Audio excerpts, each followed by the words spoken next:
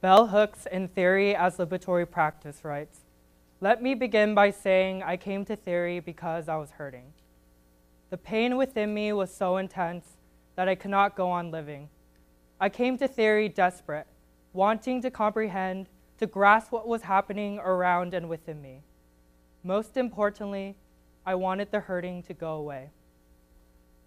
I first read this piece during my sophomore year after I came out to a pastor at a local church in Manhattan. I was hurt because I was told that my lifestyle was immoral. Growing up as a pastor's kid, I always struggled with my identity. My parents believed that being gay was a sin. I understood the pain that Hooks wrote about, and I needed answers. For my presentation, I will illustrate how I used queer theory to set my identity as a gay Christian. More specifically, I will share a theory that I created, the cruising lens, and how I used it to understand the case study of the gay church, Metropolitan Community Churches, or MCC.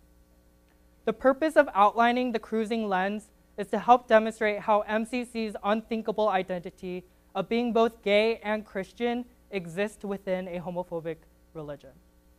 Let me set the scene. I first visited MCC's congregation in the fall of 2017 for Leather Sunday. Reverend Edgar Francisco preached his message, Loot for Everyone, to an audience which consisted of leather daddies and their twink sons.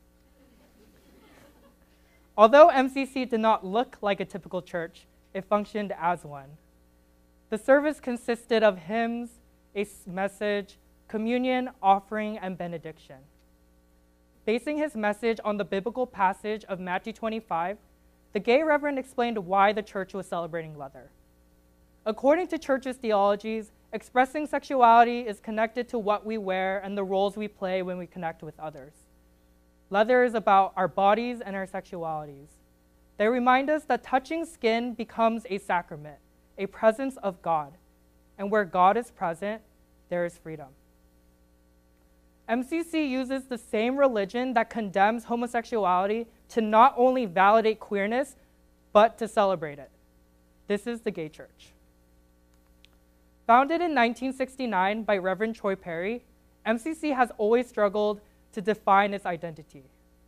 While Christianity rejects the gay church because of its homosexual identity, the LGBTQ community dismisses it because of its entanglement with a homophobic religion. Additionally, while Reverend Perry denied that he created a homosexual church, early media outlets began defining it as one. Due to the inability to understand MCC's intersecting identity of being both gay and Christian, I position it into the unthinkable. Here I use Michel Rotrio's definition in Silencing the Past, where he defines unthinkability of having no adequate instruments to conceptualize a phenomenon.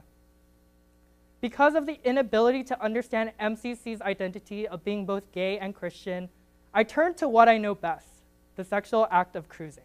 The sexual act of cruising is a facet of gay culture where gay men search for risky sex in public spaces. George Chauncey in Gay New York writes that it was beginning 1910 where the New York City Police Department began criminalizing cruising, categorizing homosexuality as a form of prostitution.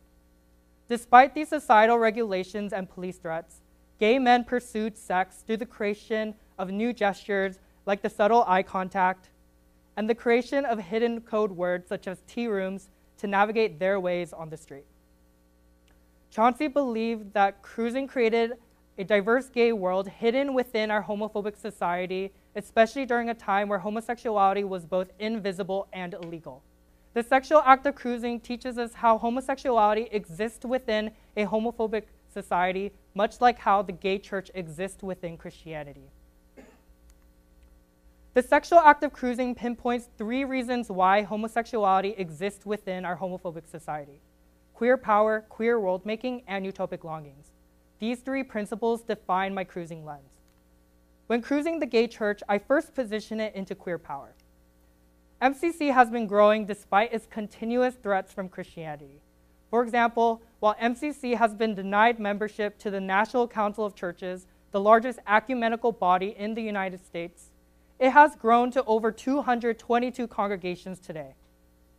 I read this as queer power. The cruising lens teaches us that the gay church can take authority away from hegemonic power structures and appropriate the religion for the needs of the queer community. Queer power enables queer world-making. Lauren Berlant and Michael Warner in Sex and Public writes that queerness within our heteronormative society functions as a deviant sexuality, opening up new spaces, ideas, and ways of living in the world.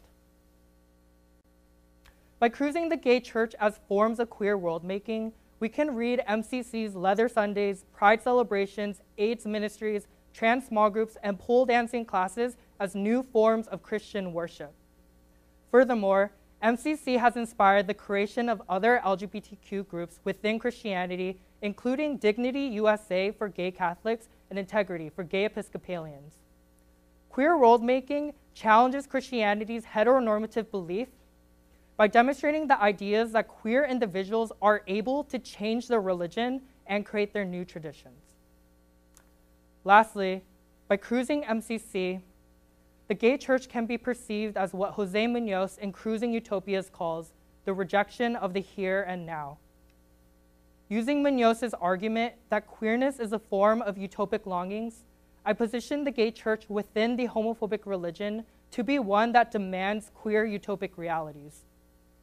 Christian Social Action, the first mission statement of MCC, commands the congregants to fight for queer rights in both the secular and religious world.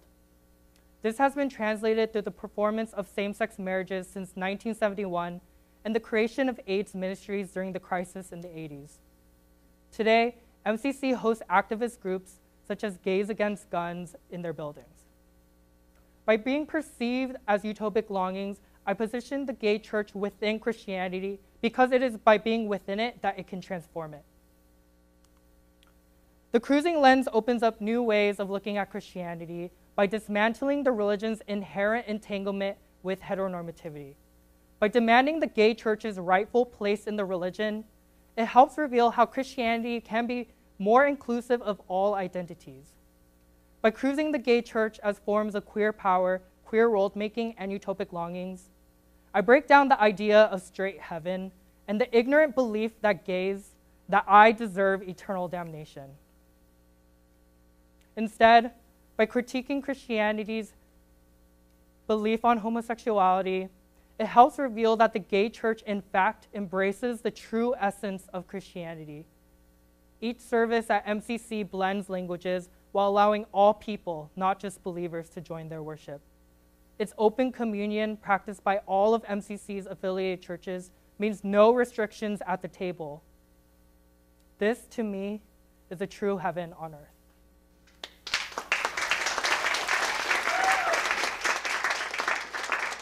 When applying the cruising lens to other phenomena, say for example myself, it helps promote new queer projects, discourses, interpretations, and fantasies.